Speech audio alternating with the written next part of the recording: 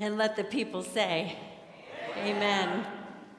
Welcome to Holy Cross Lutheran Church on this beautiful Sunday, especially after the last few days we've had. We're glad that you made it here. If you're worshiping with us for one of the first times, we especially welcome you here in this place, or if you found us online, we're glad that you made your way to us. We are a church that belongs to the Evangelical Lutheran Church in America. We are also a reconciling in Christ congregation, which means that we celebrate all of God's diversity. And we welcome you here into this place, no matter where you come from, the color of your skin, who you love, or, you paying attention? How much or little is in your pocket? We are glad that you're here because we are all God's children. So welcome to this place. We pray that your spirit will be filled today as we abide in Christ. We have some news. I had the pleasure this weekend of being at the Synod Assembly with both Erlene Bowling and Tad Overstreet, and I'm going to invite Erlene to come up and share some very important news for us. But this was the Spirit at work this weekend, and we thank you for that opportunity to come and to represent you at our Synod Assembly. Should be on.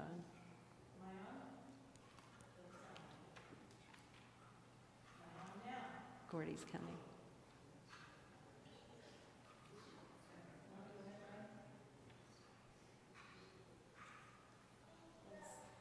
I don't hear myself yet.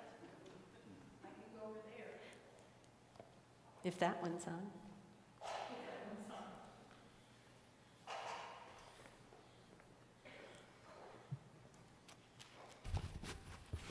Let's try this one.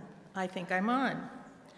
It is with great joy and a real privilege to let you know that on the 5th ballot, the Reverend Megan Johnston Alabuni was elected and called as the new bishop-elect for the Rocky Mountain Synod. It was a joy to be at that assembly. Megan is a hometown girl. She comes from Colorado. She studied at Iliff School, and she studied in Chicago, and she studied at Cal Lutheran. She and her husband, Gabby, served at Trinity Lutheran in Fort Collins, and then they were called to missionary positions, and they became country coordinators for young adults in global mission in Jerusalem and the West Bank. And she is now, I have to look at it to remember which one. She is the pastor for, all right, where is it on my paper here? The church in Jerusalem in the West Bank, the Lutheran church in Jerusalem in the West Bank. I'm going to take just a moment of privilege to share with you just a tiny bit about our process. I came into the assembly knowing all 8 of the folks who had submitted their resumes. And so discernment was really tough. And I came to assembly still not sure who I was going to vote for in the ecclesiastical ballot. And I kept asking for the Holy Spirit to show up, and in my mind, she was really quiet. She was still really quiet after we had gone through the ecclesiastical ballot and were down to the top 8 people. And I kept trying to listen, I thought, to the Holy Spirit, but wasn't hearing anything. After the 3rd ballot, when we got to 3 people, and we had listened to the wonderful bishops from Region 2. That's our bishops in California and in Arizona, Grand Canyon Synod. They each spoke. I began to realize the Holy Spirit was speaking. I just wasn't listening and looking with the right eyes. I was still trying to discern what I knew about these folks rather than calling really on the Holy Spirit. But let me tell you, the Holy Spirit blew through that assembly hall following the third ballot, and when we came to the fourth and fifth ballots, it was amazing. It switched who was in leading. The Holy Spirit had spoken to a lot of us. So let me assure you that we have called absolutely the right person. God was at work and told us who it was that's to lead us forward, following the wonderful 12 years that Bishop Jim led us forward. We're now going on into the future. So thank you. Why don't you just stay up there and do the Moravian Daily Text? I can do that. Thank you. It was indeed a spirit-filled time for everyone in the assembly. We had just short of 500 representatives from our surrounding congregations. Yes, it was amazing. And every time, let me tell you, every time one of the bishops spoke, Pastor Libby leans over and says, I want to call him, I want to call her. So you know how wonderful those colleagues are that are going to support Pastor Megan as she moves forward in her work. So here, where the heck are we? The fifth Sunday after Easter. The watchword for the week. Jesus said, abide in me as I abide in you. Just as the branch cannot bear fruit by itself unless it abides in the vine, neither can you unless you abide in me. It's from John 15.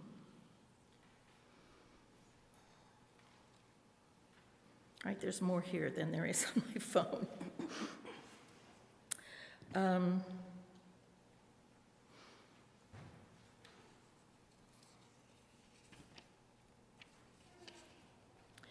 From the Psalm 86, God, revive each congregation, be our center and our goal. Help us join in adoration. Oh, restore us, make us whole.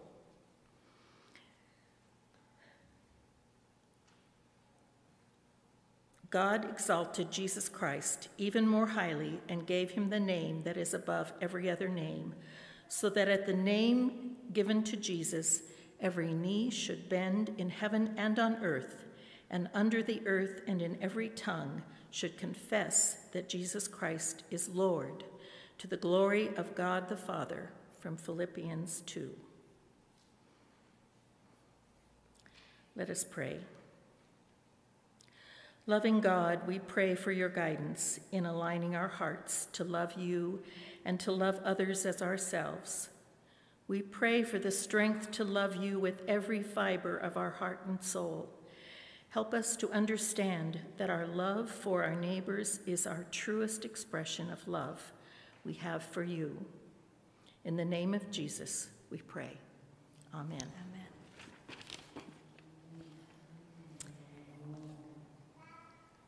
I invite you to stand and join me at the font.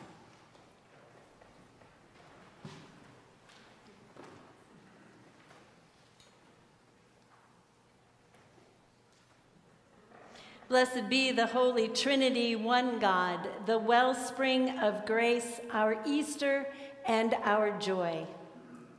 Amen. When you hear, look, here is water, you respond, here is our water of life. Alleluia. Immersed in the promises of baptism, let us give thanks for what God has done for us. We give you thanks, O God, for in the beginning your voice thundered over the deep water and became the essence of life. Adam and Eve beheld Eden's verdant rivers. The art carried your creation through the flood into a new day. Miriam led the dancing as your people passed through the sea into freedom's land. Into a desert pool, the Ethiopian official entered your boundless baptismal life. Look, here is water. Here is our water of life. Alleluia. At the river, your beloved Son was baptized by John and anointed with the Holy Spirit. By the baptism of Jesus' death and resurrection, you opened the floodgates of your reconciling love, freeing us to live as an Easter people. We rejoice with glad hearts, giving all honor and praise to you through the risen Christ, our source of living water, in the unity of the Holy Spirit, now and forever. Amen. Look, here is water. Here is our water of life. Alleluia.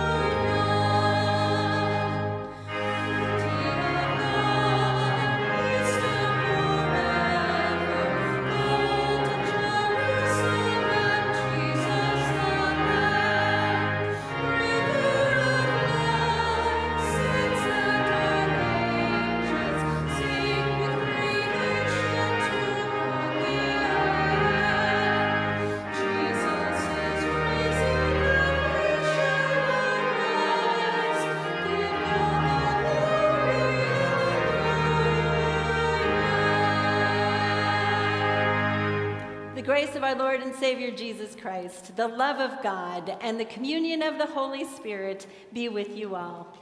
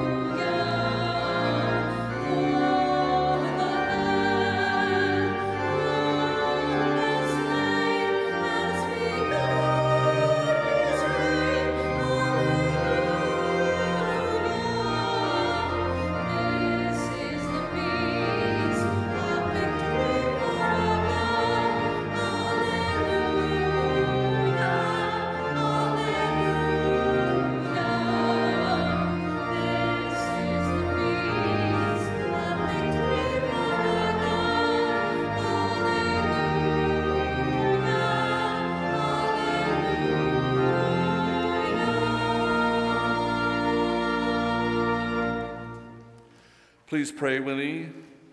O God, you give us your Son as the vine, apart from whom we cannot live. Nourish our life in our resurrection, that we may bear the fruit of love and know the fullness of joy through Jesus Christ, our Savior and Lord, who lives and reigns with you and the Holy Spirit, one God, now and forever. Amen. You may be seated. God speaks to us in scripture reading, preaching, and song. This is a reading from Acts chapter 8, verses 26 through 40. And if you would like to read along with the scripture, it is found in your Pew Bible on page 129. So, led by the Spirit, Philip encounters an Ethiopian official who is returning to his African home after having been to Jerusalem to worship. Philip uses their encounter to proclaim the gospel to him, and upon coming to truth and faith in Jesus, he is baptized by Philip. A reading from Acts chapter 8. An angel of the Lord said to Philip, "Get up and go toward the south to the road that goes down from Jerusalem to Gaza." The scripture tells us this is a wilderness road. So he got up and went. Now there was an Ethiopian eunuch, a court official of the Candace, queen of the Ethiopians, in charge of her entire treasury. He had come to Jerusalem to worship and was returning home, seated in his chariot. He was reading from the prophet Isaiah. Then the Spirit said to Philip, "Go over to the chariot and join it." So Philip ran up to it and heard him reading the prophet Isaiah. He asked, "Do you understand what you are reading?" He replied, "How can I, unless someone guides me?" And he invited Philip to get in and sit beside him. Now the passage of the scripture that he was reading was this: "Like a sheep, he was led to the slaughter, and like a lamb, silent before its shearer. So he does not open his mouth. In his humiliation, justice was denied him. Who can describe his generation? For his life is taken away from the earth." The eunuch asked Philip, "About whom, may I ask you, does the prophet say this? About himself or about someone else?" Then Philip began to speak, and starting with this scripture, he proclaimed to him the good news about Jesus Christ. As they were going along the road, they came to some water, and the eunuch said, "Look, here is water. What is to prevent me from being baptized?" He commanded the chariot to stop, and both of them, Philip and the eunuch, went down to the water, and Philip baptized him. When they came up and out of the water, the Spirit of the Lord snatched Philip away. The eunuch saw him no more and went on his way rejoicing. But Philip found himself at Azotus, and as he was passing through the region, he proclaimed the good news to all the towns until he came to Caesarea. This is the word of God, the word of life. Thanks be to God.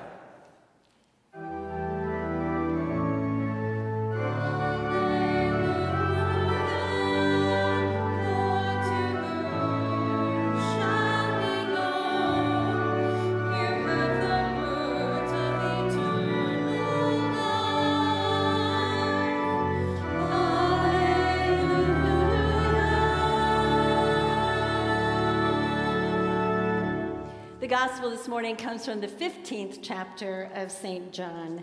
Glory to you, O Lord. We're going to begin with the first verse if you want to follow along in your Bibles. You know this. "I am the true vine, and my Father is the vine grower.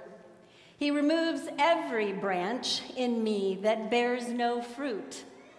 Every branch that bears fruit he prunes, to make it bear more fruit.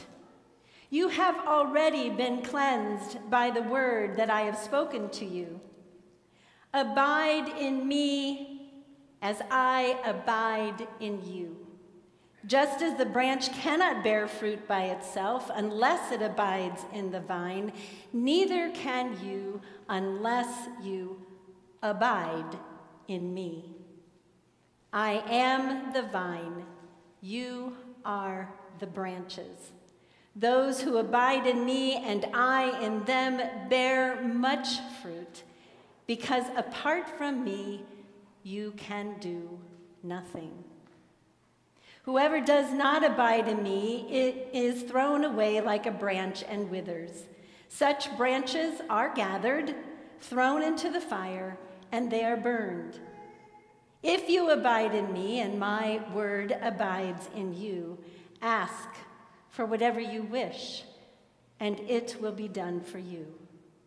My Father is glorified by this, that you bear much fruit and become my disciples. This is the word of the Lord. Praise to you, O Christ. You may be seated. Kids, come on down.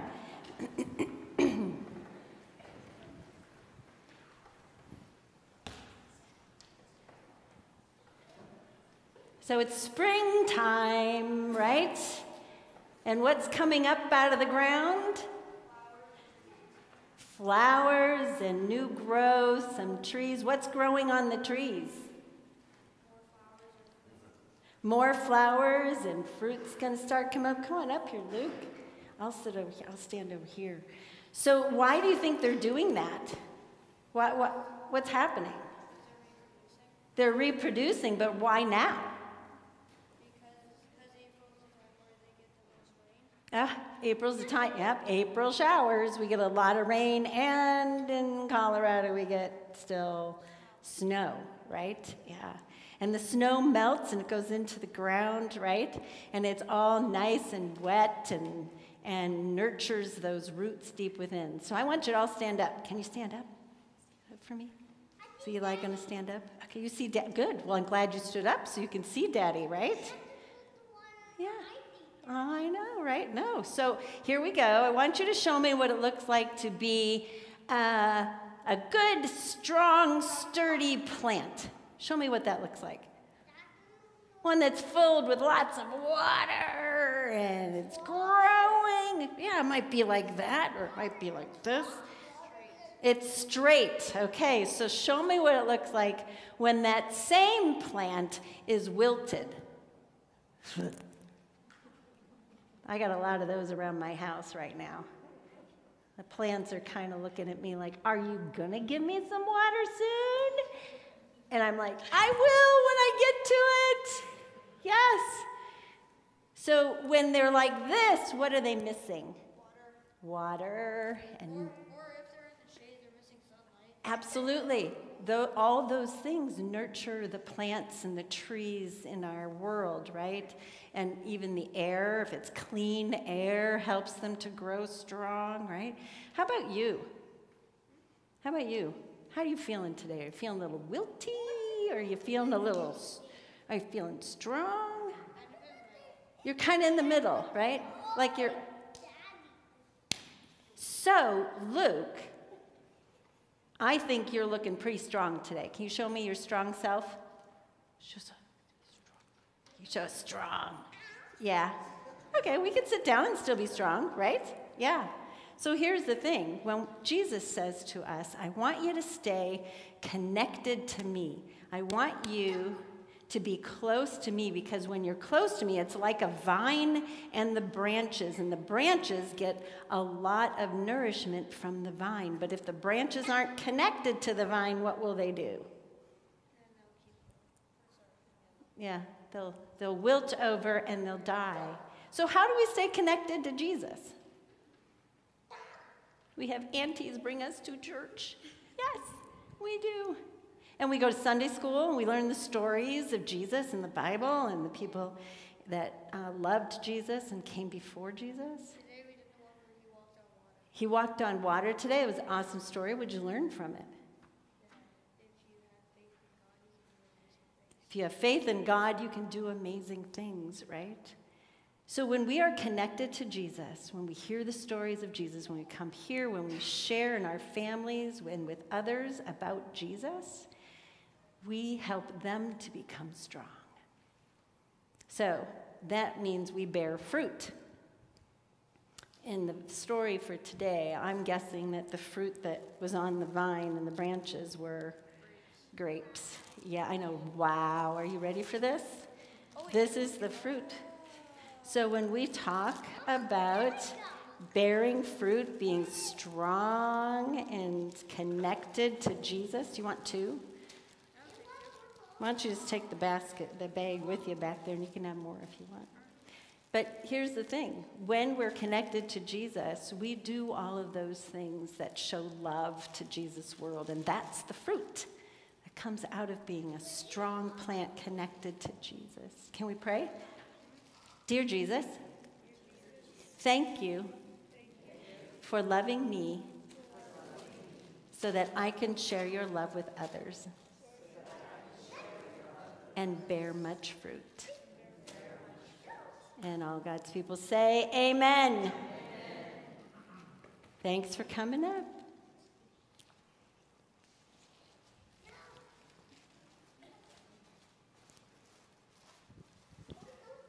Oh, I didn't even show you my plant. It's probably because it's somewhere between wilted and watered and dead. Yeah. It smells nice, though. It's basil. So I've been around a few wineries, a few vineyards. I'm guessing you have too, right? I've learned a few things about vines and branches. One of the things that I've learned, if you walk down the rows of a vineyard and you look at the vines and the branches, can you tell them apart? Not really.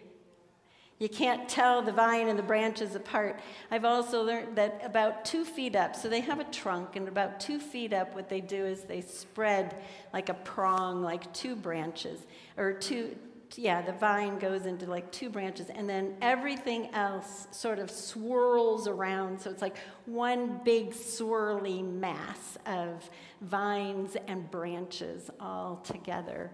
And then what they do is they try to weave them up so that they hang them up on the wire. And why do they do that? Why do they try to get them up to hang on a wire? To support what? The fruit that is going to grow on them eventually. Yeah. I also learned that the branch can't survive without the vine, right? So when you're looking at it, you think this is all one vine, but the vine grows the branches that bear the fruit. So if the branch is not connected to the vine, there is no fruit. And the branch gets its nourishment from the vine, right?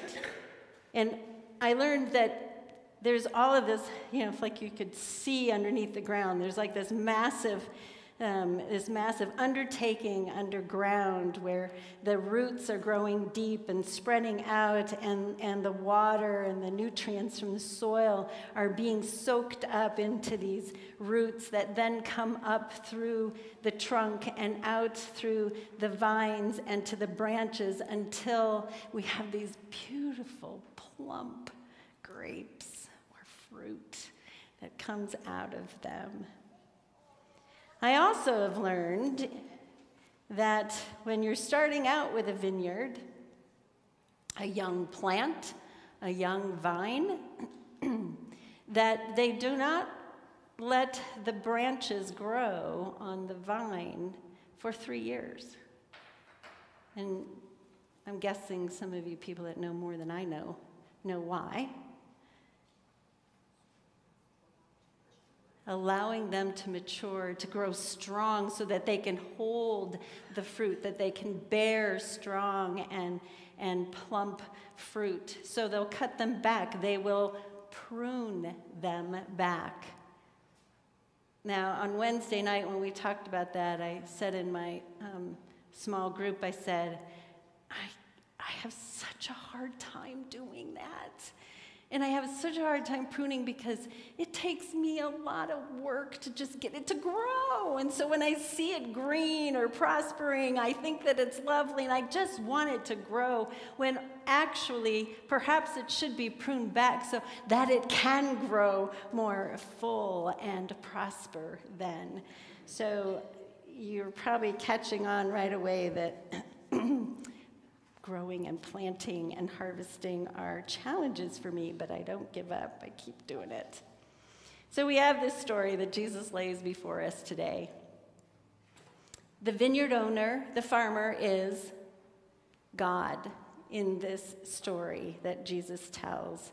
He is the owner. He manages. He takes care of the vineyard. So hold that, put a pin in that, hold that just for a moment, because the vine in this story is Jesus, right?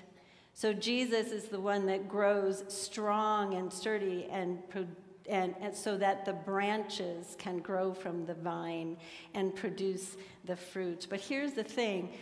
In all of that pruning and cutting off the dead branches and the burning of them, I am acutely aware that when we hear Scripture, much of the way we hear Scripture is because of where we are at, the context in our own lives, the stuff we're going through, the stuff that's filling our hearts and our minds, and the context that we're in. So sometimes we might hear this as like, I'm just woe to the one who is being pruned and burned and cut back. But what we also said on Wednesday night when we pondered over this, when we dwelled over this text, is that for life to happen, what also has to happen? Death, right? And so if you take this image of this God in this vineyard, this God is preparing this soil. This God is pruning the stuff that doesn't belong there, the dead stuff, and burning the stuff so that the soil can be enriched, the environment can be enhanced, for which new life can come. So think about that in your own lives. Not necessarily the pruning of you, but the pruning that happens so that we can grow, the pruning that happens around us so that we can grow.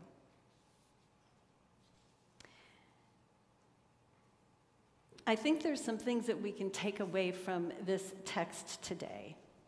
I'm going to try to keep them to 3. I think the first one is understanding this intimacy between the vine and the branches, between God and Jesus and you and me.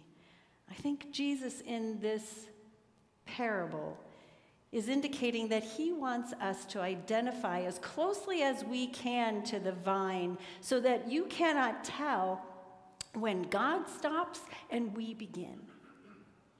Think about that in your own life. Would someone say that about you? I can't tell where God stops and you start. Because we are all one with the Father. That's what's happening in the book of Acts, in this story of Acts with Philip and the eunuch. I love this story because Philip went and did his thing. He's, in the temple, he could do that. Well, the eunuch, as we know, the eunuch couldn't do what Philip did. The eunuch was outside of the temple. He wasn't welcome in the temple because he was not like them. But he's so curious, right? So you have Philip, who must have been so connected to the vine that when the Holy Spirit said, go catch that guy on his chariot, Philip got up and went. I love the message. It says, get up and go. He got up and went, and he ran down the road to catch this guy. Have you ever done that? It's like when somebody leaves their purse on the counter and they go out to the car, you're like running after them. But have you ever ran after someone because you had to tell them about this good news because the Holy Spirit sent you? Philip was connected to the vine. He was connected in such a way so that when the Spirit called upon him, he got up and he went. Now, the other part of it is the eunuch. Eunuch wanted to be connected like Philip was, right? The eunuch is sitting there reading through Isaiah, through the scriptures. He's reading about this suffering servant, and he's like, who is that? And Philip, filled with the Holy Spirit, connected to the vine, says, this is your God that loves you. Even you, especially you. And then the eunuch, well, what's to prevent me from being baptized? Amen, Jesus, amen. There is nothing that separates you from the love of God. And so you have one who is connected and one who wants to be connected, and together, they are the church. Better together, right? Where have you heard that? Only about 50 times the last 2 days we hear that we are better together. When we remain, when we abide in Jesus Christ, then our values, our dreams, our perspectives, our priorities, our desires are God's desires. When we stay connected to the vine, it's not our agenda, it is God's agenda.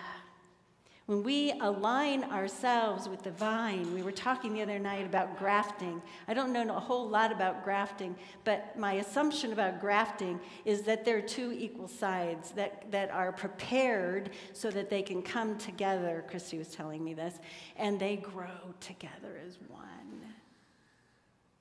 Wow, that's just an amazing thing to think about, how we live and have our being with God.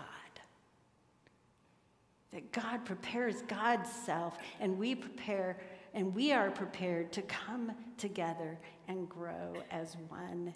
And when we align ourselves with the reign of God, my friends, God's preferred and promised future is then our preferred and promised future. Amen? Amen. So let's talk about that bearing fruit. At the Synod Assembly, we were indeed reminded that we are better together. When we believe and accept that we need each other, then we what? We bear fruit, and we are better together. When our love for God and each other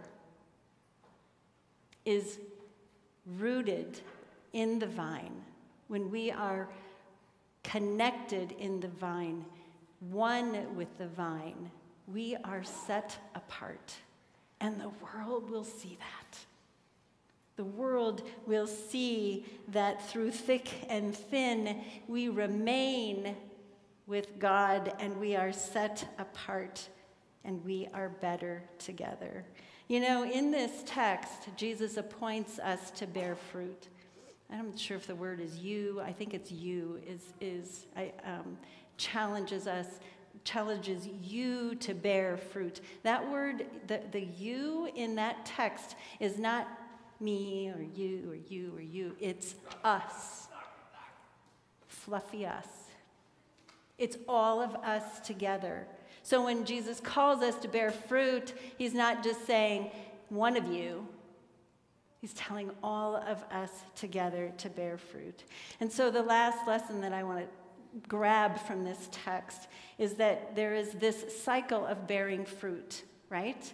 We all know that there is a planting season. That's right now is spring, and the kids are noticing that everything's coming up out of the ground. Can it stay up like that? Can it bear fruit all 365 days of the year? No.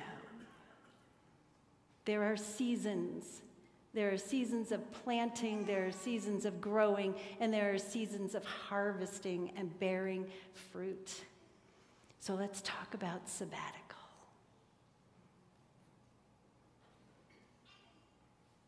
Sabbatical is a part of our season of bearing fruit. Did you notice I said our? I'm the one that's leaving to go on sabbatical, but you are staying on sabbatical.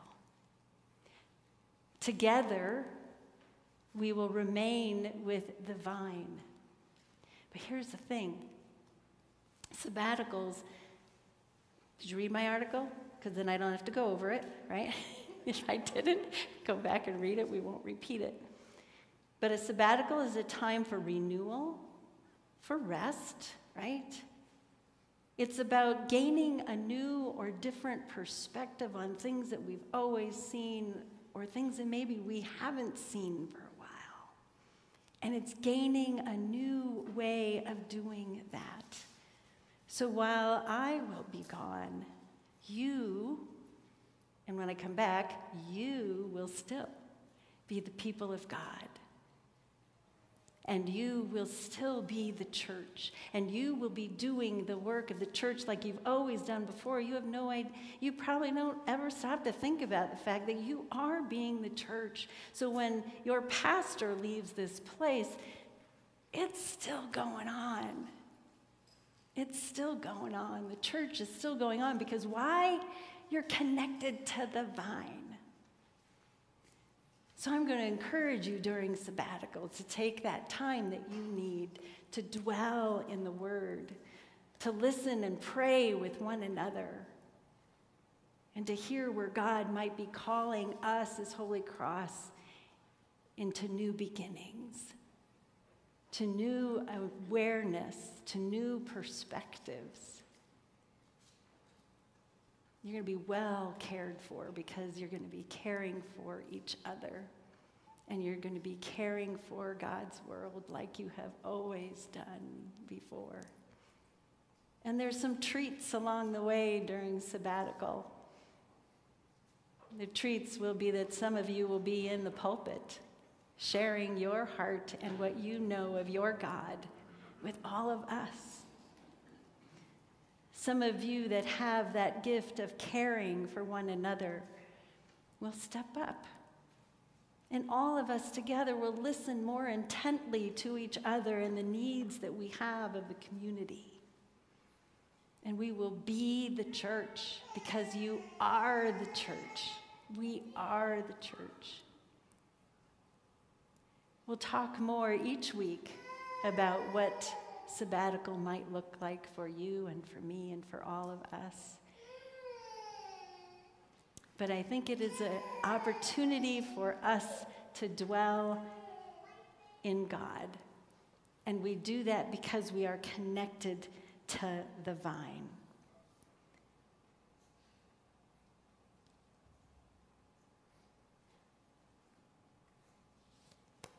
Amen.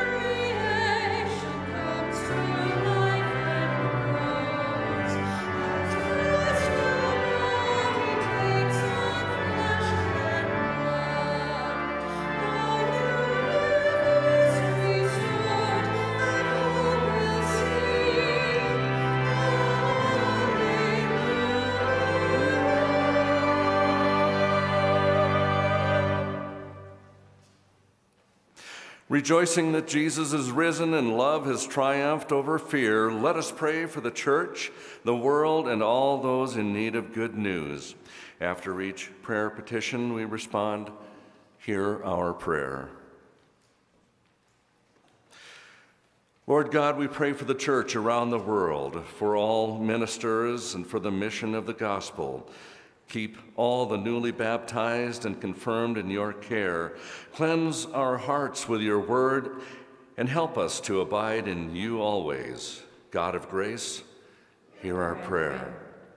For the well-being of the earth and of all created things, for rivers and lakes, streams and estuaries, melting glaciers and polluted waters, renew the face of the earth and shower us with your goodness. God of grace, hear our prayer. For the nations and all those in authority, for local, state, and national leaders, for elected representatives at every level, and for international organizations, that justice and peace may reign in you, God of grace, hear our prayer. We pray for all those in need, for any experiencing homelessness or unemployment, for those fleeing from oppression or seeking asylum, and for all who are suffering ill and healing. Lord, we bring to you prayers for Lloyd, Bob, Marilyn, Merle, and for Melissa and a full recovery following a serious car accident. We pray for Otis and Pieta families at the death of Helena's cousin Don. We continue in prayer for Willie, for Dale, the Iona family, Esther, Susan, Dorothy, Chandra, Rex, Bob, Eric, Thea, John, Phil, Norma, Judy, and the Nyack family. We ask for your hand of mercy and grace to be upon the community and the world, for victims of gun violence, those who struggle for food, for shelter and sustainable employment, those displaced from their homes and countries, especially the influx of migrants into our community and those organizations that strive to assist them. We ask for peace among the nations, including Palestine, Israel, Myanmar, Iraq, Russia, Ukraine, Ethiopia, and South Sudan. And we ask your hand of grace and compassion upon the Native American communities. We remember in prayer Holy Cross Council and Excellence in Leadership participants, Holy Cross ministry partners, and the Rocky Mountain Synod. And God of grace, hear our prayer. For this congregation, for the caring ministries of this faith community, for all who visit and minister to one another, for all who take communion to homes or care centers, and for all who seek to share your love with the world, God of grace, hear our prayer. Lord God, hear us now as we offer prayer both aloud and in our hearts. We pray for Bishop-elect Megan Johnston Alabuni and for our Bishop Jim and for their leadership. We pray that your Holy Spirit would fill them in this time of transition and all of our congregations of the Rocky Mountain Synod. The Lord, in your mercy, hear our prayer. Lord, we lift up the family of Lois Knudsen this week as they celebrate her life and lay her to rest. Lord, in your mercy, hear our prayer.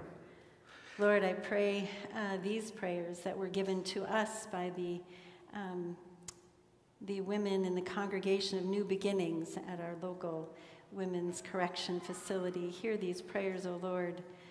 My prayer is for my transgender daughter, that he find peace in his heart and allows himself to feel and know God's love for him.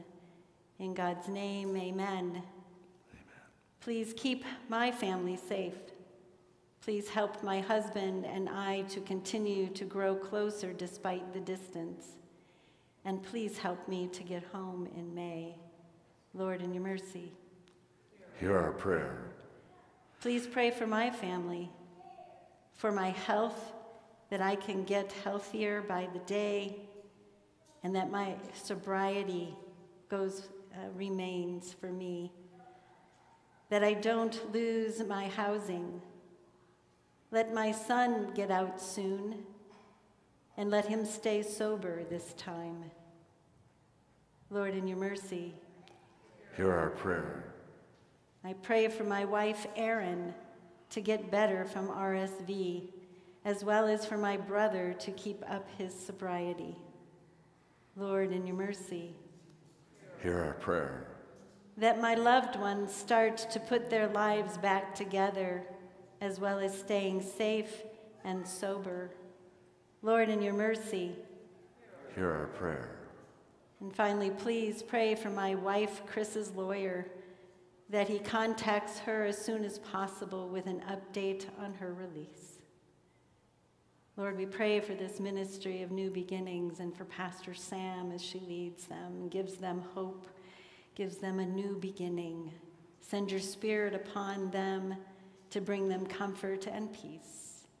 Lord, in your mercy, hear our prayer. And we pray with thanksgiving for the saints who rest from their labors. Help us, like them, to bear much fruit and to become your disciples. And at the last, bring us to that heavenly banquet where all will feast together at your table. God of grace, hear our prayer. And into your hands, most merciful God, we commend all for whom we pray, trusting in your abiding love through Jesus Christ, our resurrected and living Lord. We pray, amen. Amen. The peace of Christ be with you always. And also with you. Share Christ's peace with one another. Christ's peace to you. Thank you.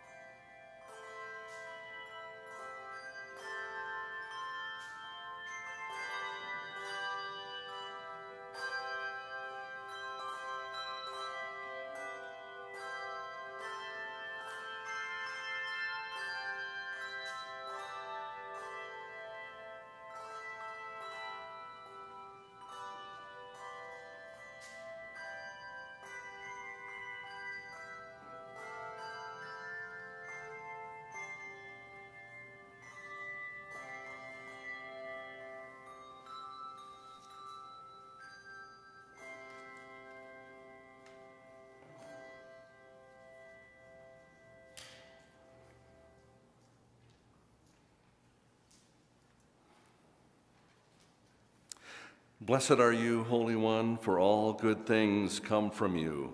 In bread and cup you open heaven to us. Meet us at the table that we receive what we seek, and follow your Son, Jesus, in whose name we pray. Amen. Please stand as you are able and join me in the thanksgiving at the table.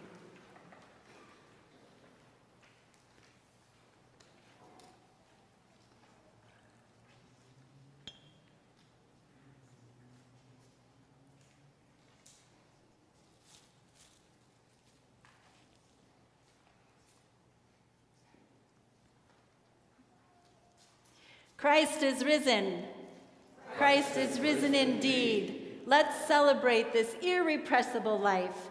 Let's open our hearts to the joy and wonder of infinite possibility, of unquenched hope, of eternal resurrection. We celebrate, we raise our voices and our hearts in worship and thanksgiving to the God who lives, singing,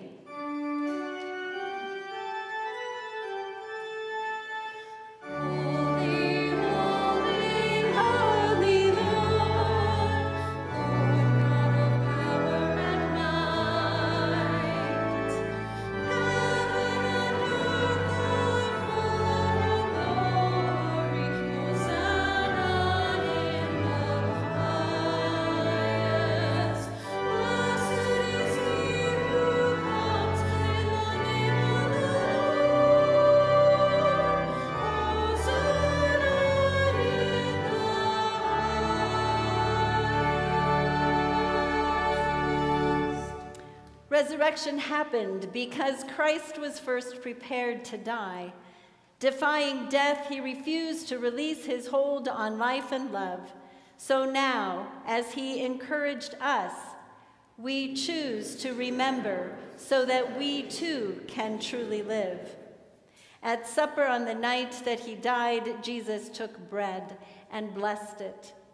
Then he broke it and gave it to all of his disciples, saying, "This is my body broken so that you may know life." And he said, "Do this in remembrance of me." After the meal, Jesus took the wine and blessed it. Then he gave it to his disciples, saying, "This is my blood, shed so that you may know life." And he said, "Do this in remembrance of me." So now, Lord of life, we share in this meal. We celebrate together and we remember you. And we will continue to do this until resurrection has flooded the whole creation. And the people say, Amen. May this bread and this wine become for us in this moment your life-giving body and blood. And may we who share this meal be joined with you as the vine and the branches are joined to one another, and with one another as the body united in resurrection life, and sharing with all of creation in your eternal salvation. Amen. As we break this bread, we receive Christ's life. In all our diversity, in all our individuality, as we share this one loaf, we are one. Let us pray the prayer that Jesus first taught us in whatever love language is upon your heart and your tongue. Our Father in heaven, hallowed be your name. Your kingdom come, your will be done on earth as in heaven. Give us this day our daily bread. Forgive us our sins, as we forgive those who sin against us. Save us from the time of trial, and deliver us from evil. The kingdom, the power, and the glory are yours, now and forever. Amen. At Jesus' table, heaven and earth are joined as one. Come and see, for all are welcome at this table.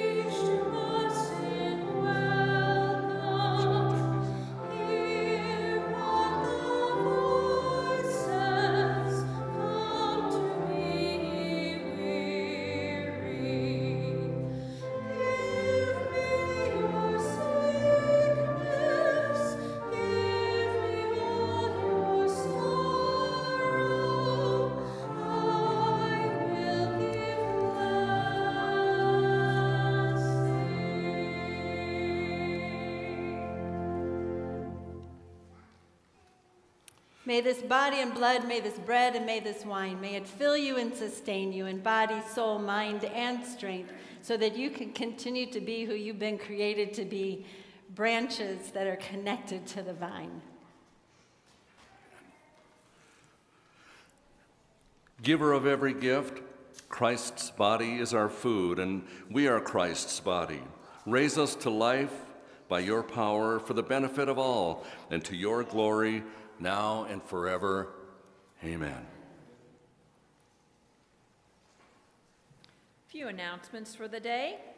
Join us right after the service to stuff blessing bags in the Sunday school room right across the hall from the library. That's the one right over there, the large room.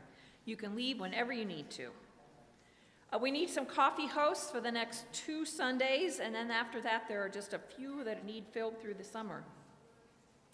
May the 4th be with you. The next men's group get-together is here next Saturday, May the 4th at 4:30 in the morning down in Azle.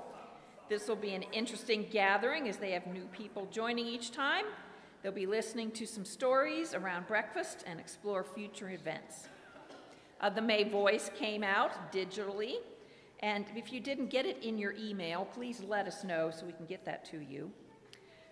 We do have a few hard copies in the back there if that is your preferred form, but it's a lot of paper. So if you can get it digitally, let's try to do that. I think that's all for announcements.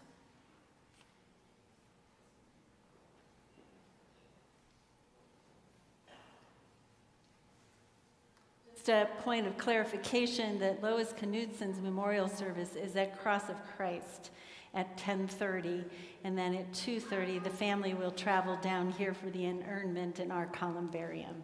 I do not think that that is a private time for them, so you're welcome to come. It will just be outside for a short while. Wednesday nights, folks, come and be fed. Come and break bread together, dwell in the Word, and break bread together, because we are better together. You can tell I just came from Synod Assembly. Amen. Please stand for the blessing. We know this. Alleluia! Christ is risen. Christ is risen indeed. Alleluia. The God of resurrection power, the Christ of unending joy, and the Spirit of Easter hope bless you now and always. Amen.